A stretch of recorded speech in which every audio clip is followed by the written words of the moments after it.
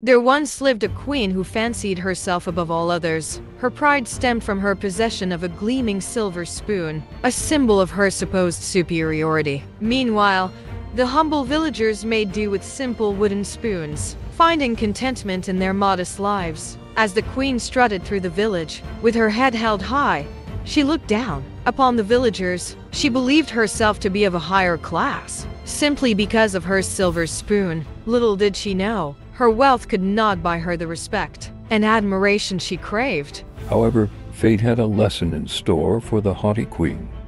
One day, a wise old man approached her with his kind old wrinkled face.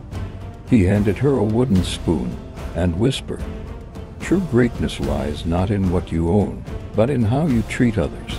At first, the queen scoffed at the wooden spoon, unable to comprehend its significance, but as she mingled with the villagers and witnessed their kindness, generosity, and humility, her heart began to soften. She realized that true worthiness came from compassion, empathy, and humility, not material possessions. In a humbling revelation, the queen cast aside her arrogance and embraced the simple joys of community and camaraderie. She learned that the value of a person lies not in the metal of their spoon, but in the depth of their character and the kindness they show to others. When her heart changed, her natural beauty appeared, showing us in this enchanting tale of transformation, reminding us all that true greatness is found in the humility of the heart.